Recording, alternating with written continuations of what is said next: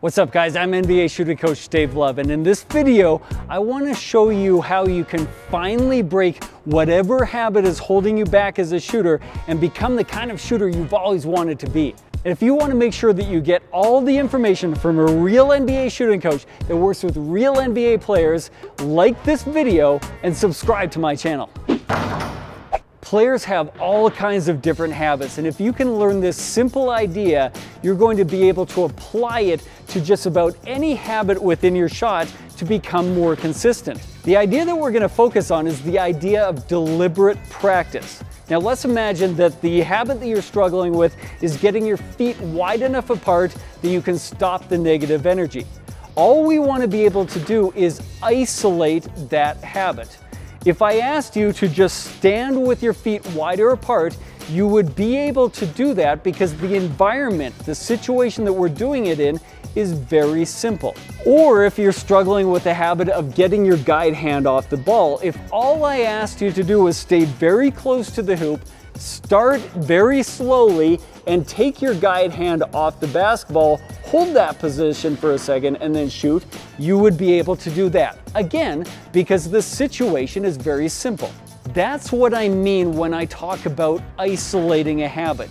Simplifying this situation as much as necessary so that you can actually do whatever it is you want to do differently. And then make sure that you practice enough that you actually get good and comfortable with this new habit. Now, when it comes time to apply it into a game, what we don't want to do is jump right from form shooting to a game situation. We want to take small little baby steps forward. If you were starting stationary with your feet nice and wide apart and you're getting comfortable and good with that, then you may apply that into a setting where there's a little bit of movement into the shot and you have to hold yourself accountable to getting your feet wide apart. Or if you're working on getting your guide hand off the ball and you've been in an isolated situation, now we might complicate it by getting the ball moving slowly, taking our guide hand off the ball and shooting with our guide hand coming off the ball.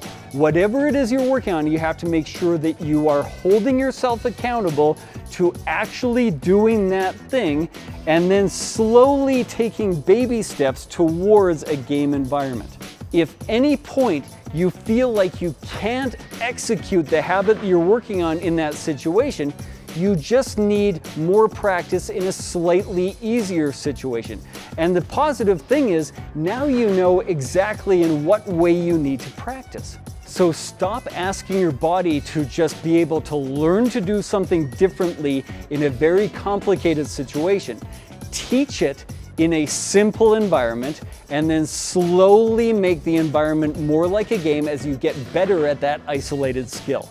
Now, if you want to see how I isolate all kinds of different shooting habits, make sure you click the link below to get my Shot Development System bundle. In those 3 programs, I'm going to show you how to isolate some of the most common shooting habits and then layer drills to build better habits so that you can make more shots. Now, don't forget, go into the comments, let me know what you want to learn about, like this video, and then go subscribe to my channel.